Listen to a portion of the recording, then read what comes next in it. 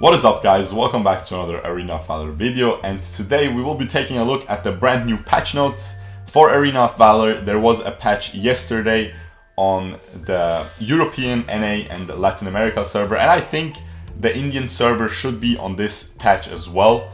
And Taiwan, Vietnam servers and stuff, they are getting this patch as well very soon, I think. So yeah, we will be getting right into the balance notes, because everything here is Carano chess. I'm sorry, guys, okay? I'm sorry. If they open ranked, we will look at those maybe, but right now, not really too interested. There we go. So first of all, we have a Kil'Groth buff, a pretty significant one, I think, as well. If you guys didn't know, Kil'Groth is already pretty decent in the Slayer lane. He can jungle as well, and I think this buff is gonna make him pretty strong. The first skill is getting nerfed overall. The base damage is getting nerfed. The AD ratio is going up. They're overall just buffing the AD ratio, so we might see like a more aggressive build, maybe with a Fenrir coming through. That would be pretty fun. I will try that definitely, but yeah, highly likely it won't be the case, but we'll see. Anyway, first of all, base damage of the skill is getting nerfed a little bit, as you can see here, and the slowdown is getting nerfed as well. Early game it's buffed, but for the rest of the game it's gonna be a nerf in the slow, but I don't think that will matter too much, because you don't really, the slow doesn't really do too much, so I don't think this nerf is gonna make the upcoming buffs here counteract them. I think this is still gonna be a net buff, because his base damage on the S2 is again getting a little bit nerfed. But that is the S2 gives you a passive, so if you don't activate it, every third auto attack is this base damage. That is getting nerfed. However, the active state is getting a big buff. Just overall, a base damage increase on that active state of the S2, which is of course a lot of Kil'Groth's damage, so this is a very nice little buff for him. And then the HP regen is getting buffed as well by a very significant amount, base and an AD ratio buff as well. So again, that is why I think maybe we'll see some funny, very aggressive builds on him. And then they're also reducing the cooldown of it by 1 second at the last point. So that is, again, I think you already, if you play Kil'Groth, you already run him with Devil's Awakening, so you can use your S2 twice and stuff, and this is just gonna make it even better. So I do think Kil'Groth is going to be pretty decent. I will test him for you guys. I will make a video on him soon. And yeah, we'll see how it will turn out. I think this is a very decent buff. He's already pretty good. This is just going to make him even better. And now we finally have Arduin getting buffed. This hero was absolute garbage for a year now, ever since AOV 3.0. He doesn't have an enchantment, okay? No good enchantments for him. And that is why he just wasn't that good, man, and he still doesn't have it. Let's see if the buff is gonna be enough. First skill cooldown is getting reduced by 1 second. That is pretty decent. It's gonna help him for sure. Skill 2, Undying Protector. They're basically buffing the base damage and the AD ratio of the explosion when you cast the shield, right? It causes an explosion around you, and they're buffing that. It's not gonna do too much. It's a decent increase, but you don't really use that too often. What is going to do a lot though is the true damage buff on the auto attacks after your S2. A whopping 25 increase at all levels. That is going to mean a lot, you know, if you hit the enemy, let's say 3 times, you already have almost a free another hit, you know, so it is going to do a lot. I think I will definitely try him again with my Juicy Fafnir's build, you know, that's how we like to play him on this channel, and yeah, we'll definitely try him. I think it's going to be much better than before. And now we have a Batman getting buffed as well. So that is very exciting, because I like Batman, you know. We want to be level 2 against the level 1 enemies, you know, the support Batman. We'll definitely try it out again after this.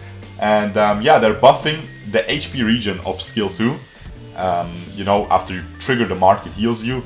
And they're buffing that by a ton of AD ratio, right? Now, you need to have 160 AD to break even on the base healing nerf, but that is very simple because you have base AD and you have a rank breaker which gives you 150, I believe. So you're already over that, and then you go Fenrir second item, and then you will heal a juicy amount, okay? So we will definitely be trying that out, maybe even with the increased healing enchantment. Maybe it will work, we'll see. But yeah, and they're also buffing the cooldown on his ultimate. Now, level 1, not a big decrease, 1 second only. But level 1 or level 4, Batman is already a really strong hero, but he's really weak late game. So they're nerfing it by 9 seconds. I mean, buffing it from 24 to 15 seconds. That is absolutely insane. You know, usually I would see a Batman early game and I would be like, man, I better dodge that guy, you know? But then late game, 10 minutes later, I'm laughing into his face because I bought an armor item and he can't one-shot me anymore. But I hope after this patch it will push him a little bit into more of a late game hero, because he is really fun. And you know, usually you see Batman, you tell him, I don't care if you're Batman, you're madman. The only guy I'm dodging is the Taxman. And hopefully this buff will make it so we don't only dodge the Taxman, okay? We dodge the Batman as well. Anyway, moving on to Jinnar. This is a really juicy buff, okay? I think we might see some tanky Gaia's healing enchantment Jinnar, similar to Marja from last patches, still this patch even. I think this will be pretty juicy if it actually is as good as it seems on paper. So first of all, skill 1, the orbs are getting a little nerf in damage, base damage and AP ratio, but they're also getting cooldown reduced, okay? So the DPS is probably gonna stay similar. Now the cool thing is though, they're adding a mechanism where upon hitting enemy heroes, Jinnar will restore a decent amount of health with this skill. Now we don't know if every bounce will restore that amount. I think that will be too much. But I think you just heal once, and it's similar to Marja's heal, you know, on the S2. So I do think this can become pretty good for team fights and the lower cooldown. Keep in mind, the lower cooldown also makes you easier to proc your passive, which is the most damage in Jinnar's kit, honestly. And yeah, this seems like a really nice buff. I will try to push out a Jinnar video today. We'll see if I succeed, but yeah, we'll see. Anyway, definitely the most exciting about this. The most excited about this. Now Marja is getting another nerf. She's getting hit a lot, but I do think it's kind of deserved because it is a very brain-dead mage, and you can win a lot. Okay, I have like a 75% win rate on Marja on the newest patch solo queue, right? So it is a little bit too much, and yeah, she can just do so much. And especially the biggest issue of her is that her speed with her new passive was just way too high. They're nerfing that straight away. So I think that still will be pretty, like a lot. It will still be really good, but the 2% was just a little bit too much.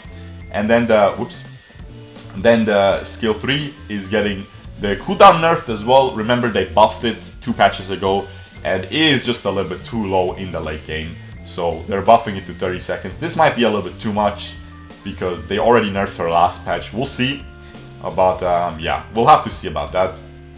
Now Dirak finally getting a nerf. I do think this is the best mid lane hero on this patch, and probably still the best mid lane hero, because his damage is absolutely insane if you're able to use it correctly, right? If you use his kit correctly and spam a couple S1s, you deal so much damage. If you use your auto attacks of your ult, it is absolutely insane.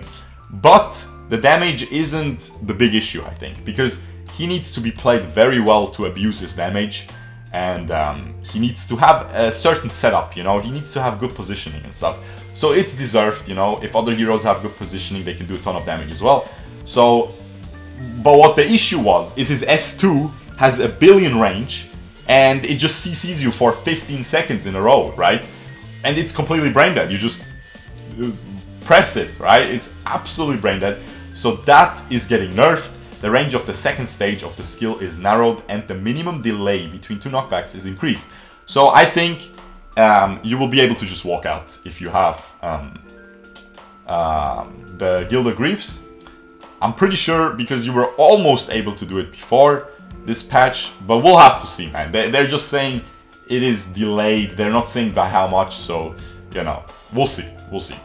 Anyway, next, max buff, but it is a very small buff. Basically, if you activated ult before the patch, you had 6 seconds where the enemies are revealed and you can jump to them, and now you will have more time. You will have 10 seconds, which of course reveals the enemies for 10 seconds as well, so it's pretty cool. But I do think Max has much more issues than that. Yeah, we'll have to see. Now, they explained a lot about Lavil getting nerfed. It's a very small nerf, and it's the last change for this patch. It is just his passive is gonna make him deal less damage against monsters. So they don't want him to jungle. I already think he shouldn't be jungling because he has so much wave clear and stuff. He should be a side lane, but he is able to jungle pretty fast, which is stupid, which is one of the things that make him really annoying. So yeah, they're just trying to remove that, and I hope they succeeded with that. It seems like a lot, 40% reduction at level 1, that seems like a lot. So I hope this is gonna fix that, because Lavil is meant to be a laner, and yeah, I hope this will make him a little bit more in line, because he is at the moment very insanely broken. I think he's still gonna be broken, but yeah, that is pretty much gonna be it for this patch today. As I said, I'm gonna try to push out a Jinnar video later today if I succeed. And yeah, I hope you guys enjoyed this. If you did, leave a like. If you have any feedback about the changes, if you tried any heroes, let me know in the comments. And yeah, other than that, I will see you guys later today, hopefully. Peace out, boys. Bye-bye.